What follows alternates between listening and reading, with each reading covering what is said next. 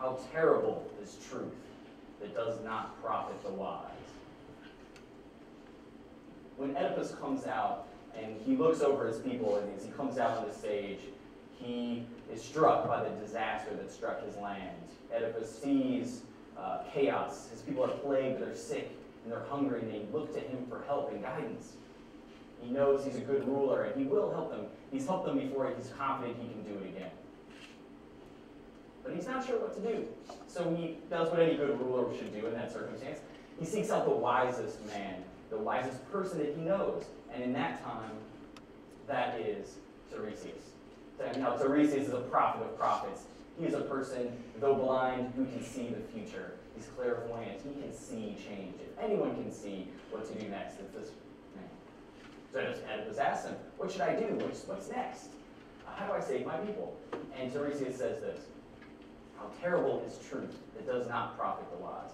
Had I known this, I would not be here. I wouldn't come to help. I would have stayed. Oedipus is obviously not very happy with this answer. And I think when we hear that answer, it strikes us as a little odd too. Truth is good, right? Truth will set you free. Truth is, even from a scientific standpoint, what we base everything on, right? Truth is good. Well, I'm actually struck. I think when I heard this and read this, it strikes me as very reminiscent of a conversation that we're having now currently in the debate of free will versus determinism. The idea that we don't actually have free will. And of course, Oedipus, I think, is a great example of this play, a man trapped by fate. But in this conversation of free will, the idea that we may not have it, there are scientists, philosophers, who are concerned. They say, well, they kind of know the truth, maybe we don't have free will, but let's not tell everybody. That could be dangerous. That could lead to some bad things. Maybe people, I don't know, it can be bad. And I have a couple of quotes to elucidate this. Now, Daniel Dennett, brilliant philosopher, writer, this is very rational, it seems right. Free will. Before we remove life-affirming free will, caution is called for on all sides.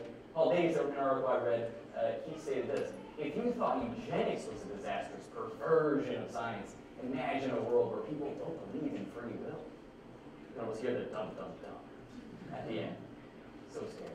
Like, I had dinner with Friday, I promise I did not prompt this.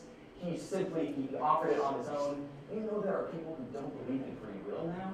What's the world coming to? That's kind of where the conversation is at right now. It's a concern, the science is pointing in a particular direction, but the concern is, you know what, while the science is pointing to this, it has disastrous implications for us. Well, I disagree with that. I do. Even though this seems pretty disastrous, I'll admit. I disagree with that. I'm actually very excited about a future without free will. I think it's an interesting and revolutionary way to look at one another, to look at the world, and to look at our society, our Thebes, our America. And I'd like to share with you just a few points that I think have impacted me, and I hope they impact you. Now, when I watch Oedipus, the play, I'm struck with empathy for the character on screen. Spoiler alert here, if you haven't seen it, it does not go well. I should have probably said spoiler before this picture. He's not doing well. It doesn't go well for him. So, but the point with the play is you actually feel a great empathy for this character. Now, this character does really the two worst things you could do in the ancient world. He, and still pretty bad today, sleeps with his mother and murders his father.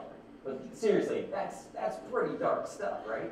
So, but at the end of this play, somehow you feel an empathy for this person. Well, in my mind, actually, the idea that people don't have free will and that they are in some ways fated makes me more empathetic for them. And I'll give you an example. Say you make a decision or a choice, which I disagree with. Maybe you use mayo instead of Miracle Whip or something. And I say, well, that's crazy. Who would do that? I could use that as an opportunity to say, well, I'm a better person. I clearly would have chosen Miracle Whip, or I wouldn't have done that. And so I'm better. If I were you, I would have chosen that. But without free will, we actually can't say that. And I think that's a great thing. To me, when I look at another person and I see the choices that they make, and I think to myself, if I were them, if I switched out all the DNA, all the physiology, all of the experiences, everything that makes them them, I would be them. I would make the same choices. I would do the same things. And so that unlocks an empathy for me and all people. And I'm excited about that. I'm very excited about it. It also reduces ego. You know, like, what, to me, is exciting because, now Kanye should keep his ego, that's way fun, but like, to me, it reduces my ego because honestly, if I can't sit here and say, well, I would have done your life better than you would do it, when we look at someone, we judge them for the choices that they made. That's essentially what we're saying. We're saying, I'm better, I would be better at being you than you are. And I don't feel that we have room for that. I don't think that that's a necessary thing. And this is not a new idea, certainly. This is as old as, I mean, religion. Basically what I'm saying is walk a mile in another person's shoes, right? It's not new. But to me, it has greater impact because I understand the science of it, reading some great philosophers. And to me, it's not new. There, but for the grace of God, go I. There, but for the grace of causal determinacy, go I. I mean, that's essentially what it is. And also, to me, it actually really puts forward a need to educate. Even more so, we need to value education even more than we've ever done. You know, when people tell me, they say, well, I don't believe in free will, and they say, well, why don't you just do whatever? I mean, you know, give in to sort of a level of fatalism. Just, it doesn't matter, right? Well, this is the same pushback I got. I actually went to Bible college to become an atheist. Well, sorry. I get my purpose and result clauses confused sometimes. I went to a Bible college and became an atheist. And I get that pushback a lot. I said, well, if you don't believe in God, why do good things? You know? Well, in fact, because I've been educated, because I have the background I have, because I have my family, my wife, and my friends, and all the educational experiences, not the least of which at the University of Kentucky, I feel compelled to not just do the right thing because thou shalt not, but thou shalt not because I'm a part of this great story of the human experience in the 21st century. I'm a part of something so much greater than myself, and I'm so proud to be a part of it. I'm educated, and I want to be a positive force in this world. There's so many great reasons not to give it into fatalism, but free will is not one of them, in my particular opinion. And that leads me to my last point. When you look at the world, and you look at it, and when Oedipus looked at his world, he saw problems, he saw issues that he needed to resolve. When I look at America and I look at the world today, we have issues, we have things that we need to resolve. One of which I think is not being really talked about, but we all have a sense that our prison system is getting out of control. I'll lead in one quick point. Right now, America is number one. Yay, we're number one. In incarceration rates per capita, which means that we, and I'll put it in perspective, all the people in the jail in the world, 1 in 4, almost 1 in 4 as of 2009, are in jail here in America.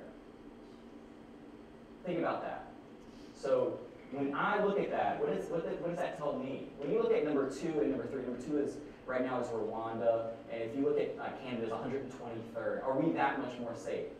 No, I think it's because we over-rely on choice. We over-penalize on this idea that bad people choose bad things, and we look at them simply from that choice perspective, rather than empathize with them, reducing our ego, not judging them, but really factor in. I think it's lazy to say, oh, well, they made a bad choice. What we can do is look at them and all the myriad things that make them who they are, and look about how can we prevent that. I think the great sort of lie that we perpetuate, and not just in incarceration rates, but in economic divide, is that poor choose poverty.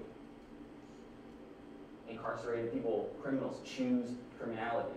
But if you could really set people down before the world, before they were born, and educate them and say, I'm going to introduce you into this great world, and I'm going to introduce you into the 21st century, and you have free will, you can choose whatever you want. Who would choose poverty?